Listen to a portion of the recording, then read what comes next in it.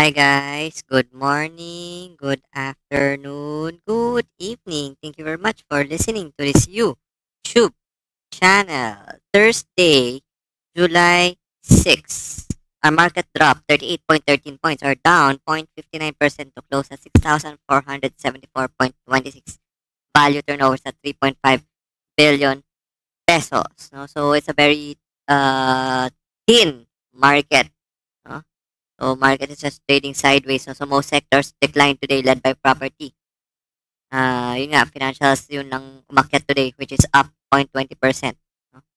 So SM Prime dragged the index following news na yun nga, they're pushing back the IPO of the biggest rate. No? It's a 50 billion IPO. There's no appetite in this kind of market. So, next year na lang daw. So, it looks like pati nga si Prime Infra uusog yan to next year. There's no appetite. No? So, Globe converged Monday. Metrobank will close higher today. BPI, no? So, they also announced they're waiving the transfer fee for transactions below 1,000. No? Ito yung sa InstaPay.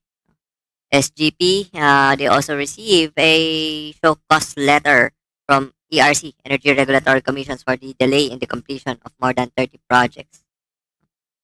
MY, no? So, after a one-day trading suspension, it was lifted, no? So, nag-up in the morning, tapos nahulog rin, no? So, they're also venturing into property developer, no? So, they acquired a sister or affiliate company. Sila rin naman may-ari yan for around 5 billion pesos. No? But at least, they're slowly diversifying their business. No? So, pati property developing, pinasok na rin nila. No? So, CNPF also expects some strong sales this 2023 no, due to easing of inflation pressures in the second half. No? If you are not monitoring the news, finally, nag-peak na inflation the previous months. No? So, with inflation number at 5.4, I think that's a 30-month low. So, anyway, sabi naman ni BSP Governor, no? Our new BSP Governor, si Remo Leona, no? BSP could cut interest rates if inflation falls to 4%. So, let's monitor that. Sa dito naman, no, they expect break-even point by 2025 and they're looking at profitability by 2028. Yun nga, they also got Medal Dia as their new independent director, no? So, he used to be our executive secretary during Duterte's administration. So, Tito is building a world-class, state-of-the-art telecom infrastructure and building a digital company in 5 years' time. Ang problem there, no, kung aabot pa ba ng 5 years si Dito, no, they're bleeding cash. No?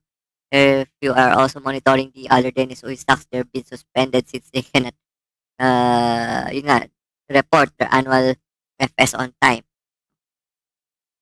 So anyway, ICT also laid out its comprehensive decarbonization plan for Scope 1 and 2 by the end of 2023 to reduce greenhouse gas emissions.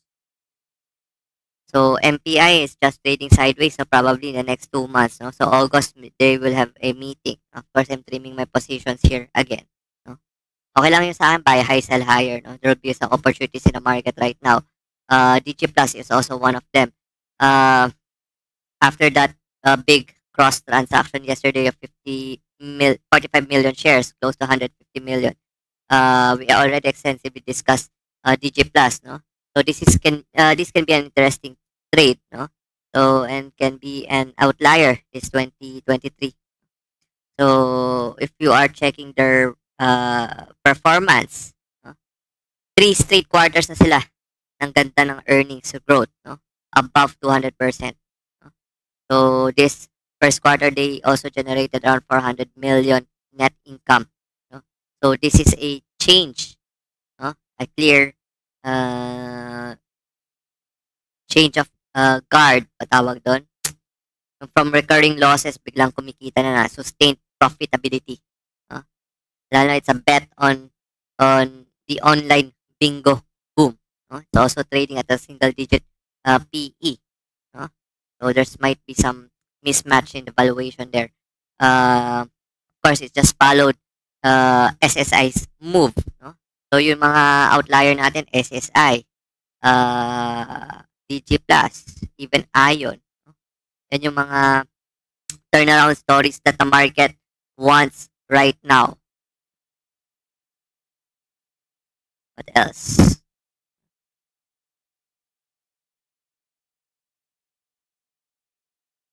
The sure pass, no? We'll do some conversion of advances to equity. The conversion price will be above the market price or above the 30-day VWAP, no? Kaya kanina ni-try laruin. No? But, yun, nakabenta rin tayo dyan eh. No? Of course, we made money. But yun nga, maliit lang naman yun. The problem with sure pass is very illiquid. No? You cannot bet like ₱1,000,000 if you're buying ₱1,000,000 worth. Ilan yun? Ng milyong shares. Ang hirap rin umexit. So yung sa akin naman dyan, it's more of a literal na ano lang, yung mga trading natin dyan. So Megaworld will also be putting up its first beachside project in Palawan. No? So they are expected to generate around 2 billion in sales there. So yung CIP, they're acquiring Sierra Ariana Ecoland, no? So they will get an indirect control over PhilInvest Financial Center condominium project.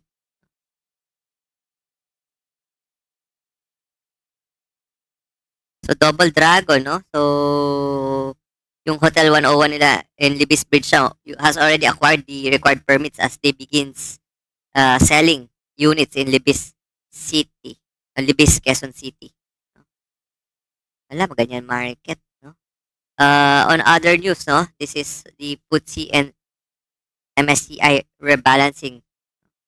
So, I didn't post this in my Twitter account, as you know na. Dami screenshot tapos without the proper citation. No? But I hope you appreciate that we will share them here in this YouTube channel. So Msci, no, announcement will be on August 11 with the implementation of around August 31. It looks like there will be some inflow on EMI, no, or around $84 million or around 107 times the average daily volume. No? There will be some outflow on AC. No? So that's around 3.9 million shares, equivalent around $43.5 million, equivalent around 5.2 times average daily volume. Ftse, no? Uh, announcement date will be next month, August 18, with the implementation of around September 15. Expect SM, no, to add around 18.6 million shares, around $310.8 million inflow. This is equivalent to around 67 times the average daily volume. About this power, no, will have some deletion. No? So there will be some outflow around 59.1 million shares, which is equivalent to around $41.1 million, around 83 times the average daily volume. This, this is also the reason why I can see some funds starting to rebalance na as early as now. But there will be some opportunity there. No? Mga outflow na ganyan. No? Yan yung masarap sundan eh. Bili ka pag mura, tapos benta ka pag mataas. Even ali nga drop, no? Below our purchase price. We were able to get out there. Sarap i-swing trade talaga. Ang huli nating galaw. AC, no? Will also have some outflow of around 1.5 million shares, equivalent around $16.2 million, equivalent around 11.9 times average daily volume.